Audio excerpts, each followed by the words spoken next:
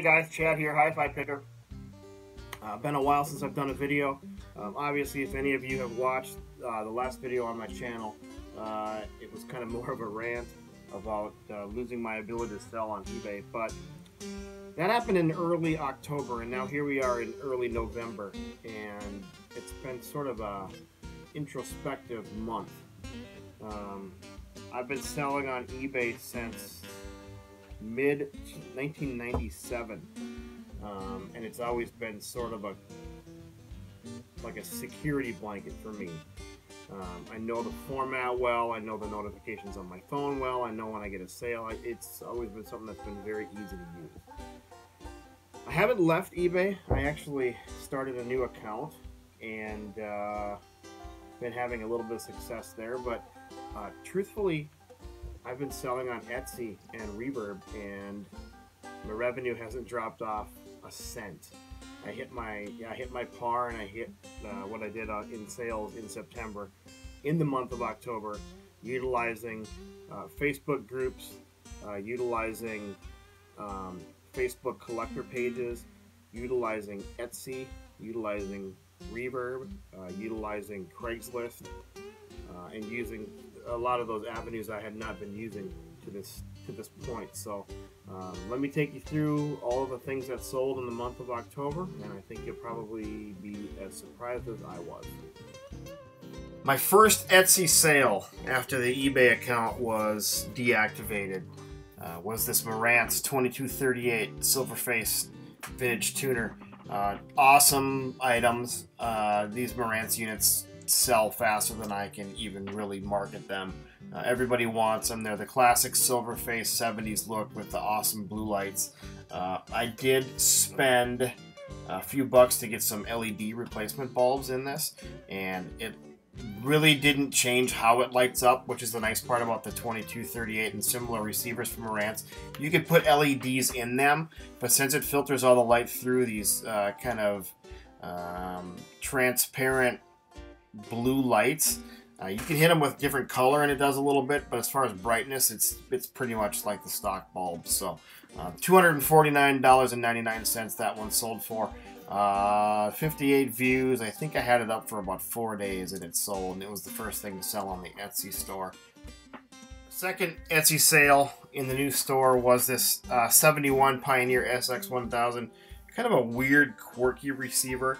Obviously, the early 70s stuff looked much different than their Silverface blue lit stuff of the mid 70s, but still cool nonetheless. This is really kind of a transition era Pioneer, as I call it, coming out of the 60s where everything looked like it came out of a console, to kind of this wood grained cabinet with still kind of the console looking front. Replace the lights with LEDs. Not the most fantastic lit display. Most of the light comes in and hits it at the side, so the numbers light up, but it doesn't really do much. The Pioneer logo doesn't do much, so that's, even with brand new LED bulbs, this is what it looks like. So, but still nice to get it lit up, and it ended up selling for 125 bucks. So, good sale. In my video, I talked about utilizing Facebook groups. Very, very fantastic revenue stream possibility with this. I use one called Vintage Hi-Fi and Stereo Equipment. This is a fantastic group. These guys are really cool, really nice people. I've turned some of these people into really good customers, and I'm very happy about that. And the first thing I sold when the eBay store closed is this Pioneer unit. This is the first one I sold on the Facebook group after what happened with the eBay store. Very good sale, $100 sale. The guy contacted me. I put it up. The guy contacted me the same night. I was asking $125. He talked me down to $100.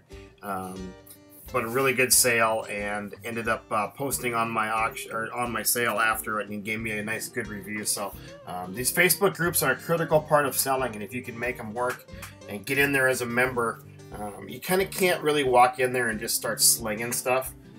Interact with some people, talk with some people, become a presence in the group, and it'll carry a lot more weight when you start selling people versus just coming in there and just immediately selling things. So kind of make yourself at home, get to know some of them, and you'll have good luck utilizing it in sales.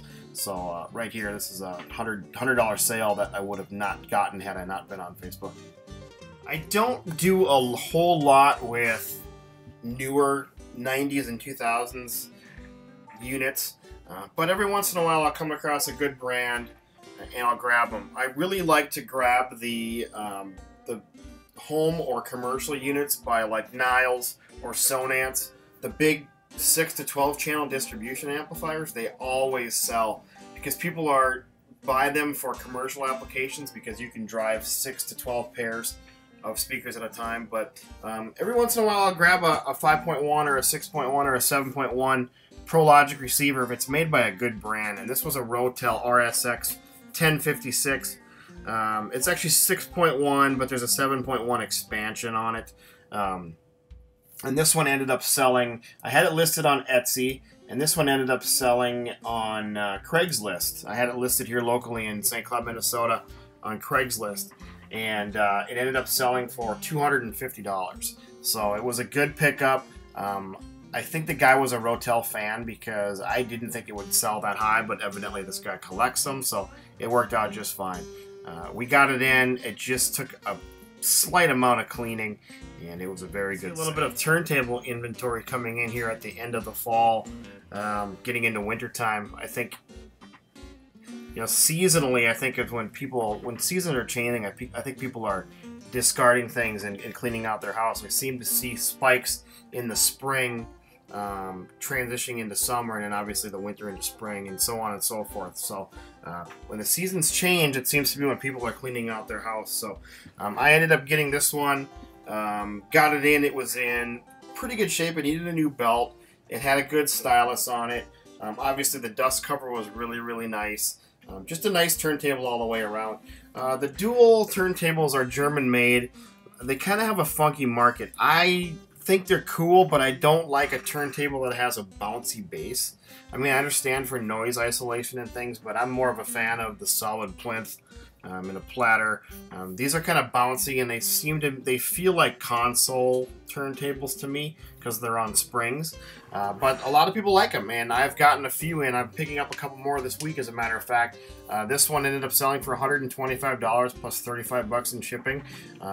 Great sale, super nice turntable. There was something with the raise and lower mechanism. It was working, but it would stick once in a while. So I noted that in the sale, and I ended up getting a positive feedback on Reverb from this turntable. So very good sale, and our actual first Reverb.com sale. So very happy about that. The item I'm going to cover in full here is our best sale of the month.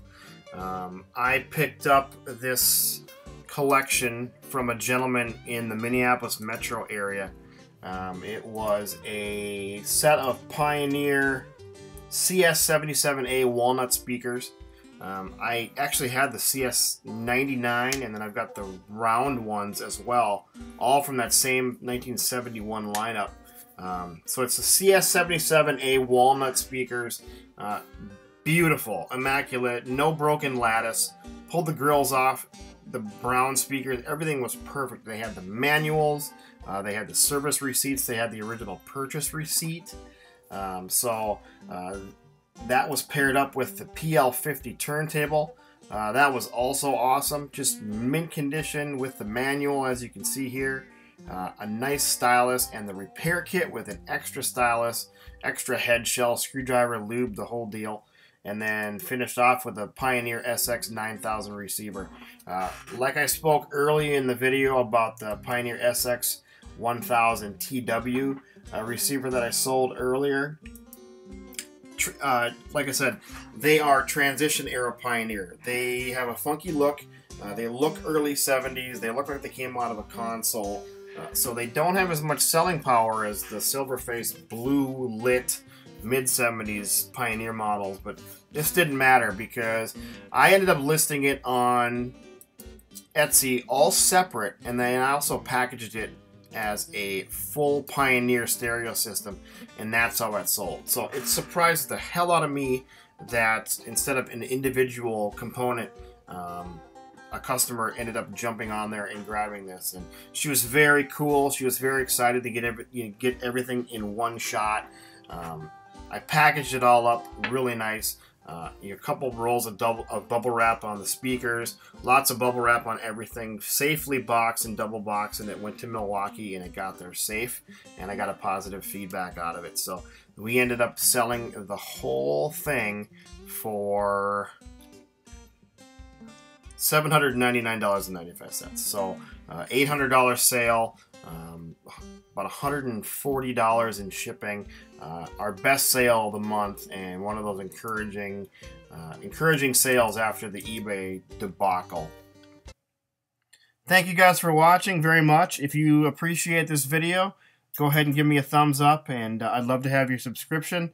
So go ahead and click that subscribe button, and feel free to leave me any comments or feedback down below. Thank you guys very much, and have a good one.